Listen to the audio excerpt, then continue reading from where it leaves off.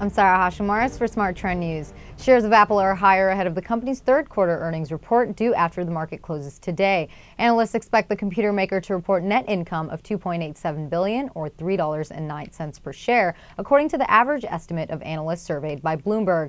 Apple shares are up 0.27% or 68 cents to $246.18. I'm Sarah Hashimaris for Smart Trend News. For more on this story, visit our website, tradethetrend.com, or subscribe to our YouTube channel, Trade the Trend.